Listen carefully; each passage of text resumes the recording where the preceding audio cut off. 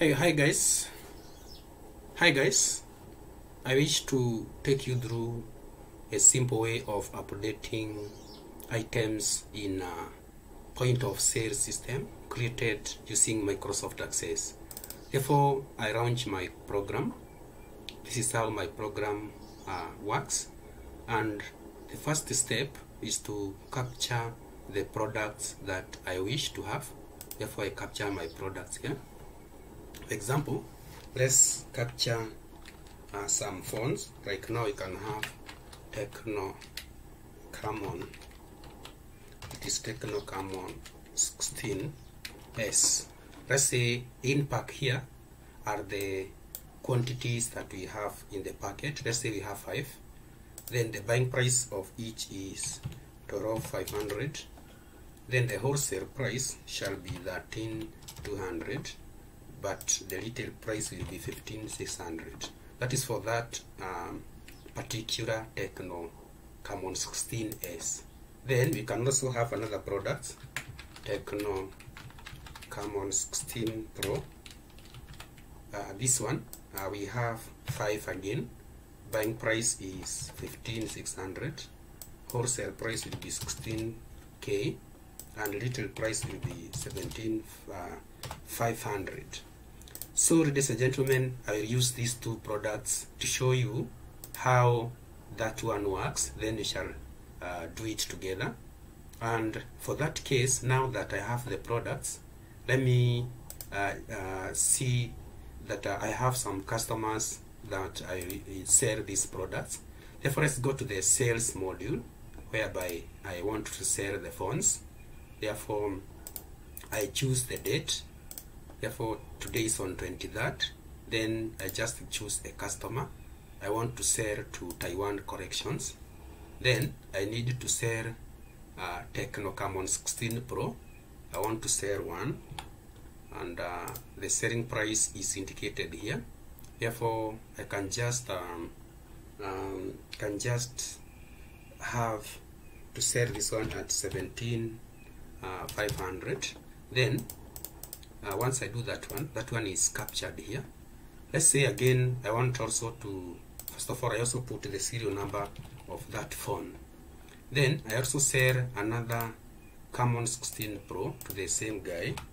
Then this one is at the same price, and then this is what I have. So let's go to the point of interest. I want to update the stock. We had 5, therefore you can see I have sold 2. So I just come to this point and update the stock. Therefore, if I update the stock here, you see now two items will be updated. Therefore, I click on yes. And for that case, if I go back to my stock for Camon 16, that is for Camon 16 Pro, ladies and gentlemen, you realize that I had 5, but now I have 3 left in the stock. So if I go and sell the 3 here, I just go to the same, but I sell them to different person. I have 3 left, therefore I sell another Camon 16 Pro 1. I also sell the last one there. I sell the last one there. Then this is 17,500. I also sell this one at 17,500. I also sell this one at 17,500. So far I have sold all my Camon 16 Pro, and therefore if I update this one, there we go. You see the system. You see the system here is actually showing that 3. You are about to update 3. Therefore I click on yes.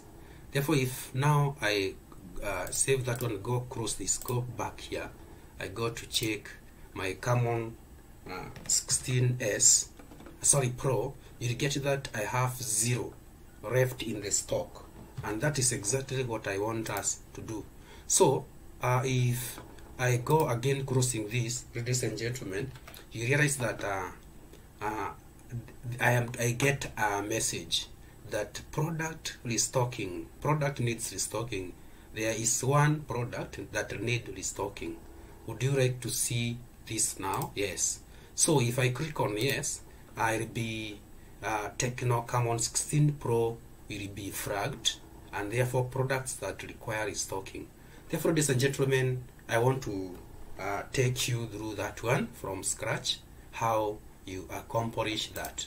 So I will still use the same database, but show you how that one works. Therefore, what we need to do, now that we have this database complete, we need to go to the querying part, and therefore I need to create a query. Therefore I just go to create. Therefore we just do that, go to create, then I just go to where the query design is. Therefore in my query design, these are the tables that are available. Therefore I will go and take the products table.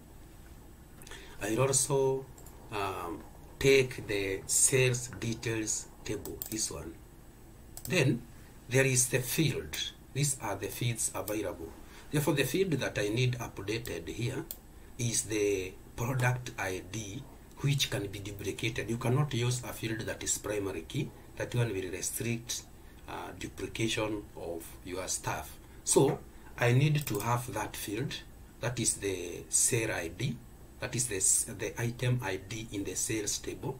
I also need to have the quantity that I need updated, that is the impact. Impact are the quantities. You see now these are the number of product, this is the quantity of product bought.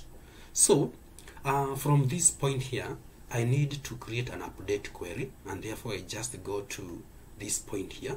I change my query to update. If you hit update, this field here comes up, update to, and therefore for that case here, I need to type, that is to type what I need here. That is in the criteria, but the calculation will be done in the update to. So in the criteria here, that is this one, I will just type forms, then the form name. The form one name is sale. Therefore I take this form, this is the form, then the name of the sub form. You'll notice that my system has a sub form, and therefore I type the name of the sub form. The name of the sub form is that one, row west. You see now it comes up. This is the name of my sub form. Then dot form, it is actually dot form, that way. Then the field that I want, updated is side, that one. That is the field that I need updated. This that is how that one is written. So can just increase that. Therefore forms, this is the main form, this is a sub form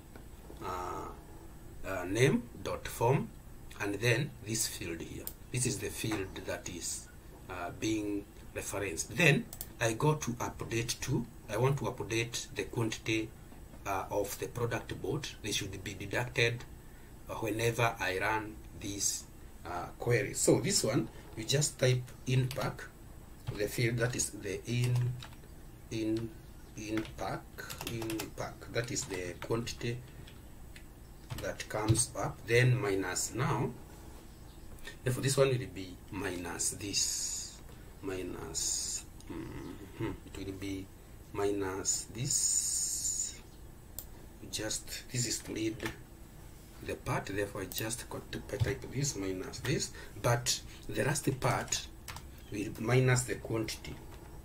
It will minus the quantity. Therefore this one will be minus the quantity. The quantity is this one. This is the quantity sold. So what this calculation is doing, it will subtract this one, it will take this one, then minus this one. But remember, since this is a query, I have used a sub form inside the main form. Therefore you have to read that one. That is this, the impact. This is the quantity bought minus the quantity sold, and the quantity sold is inside a sub form that is inside the main form. The sub form name is lowest price sub form. The main form name is sales entry. So what is happening here? It is the product's quantity minus the quantity sold through a subform that is inside the main form sales entry. Therefore, basically, that's how I have gone through that one. Remember, ladies and gentlemen, you can download copies of these programs from my website. They are just on my website. You just need to go to the URL down just below this video, and then you'll be in a position to get all these codes, all these source codes for free.